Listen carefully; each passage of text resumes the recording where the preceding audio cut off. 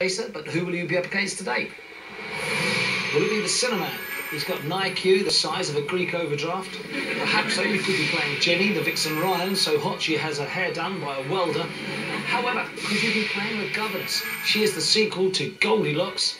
She's Frosty Keks. Or is it the Beast?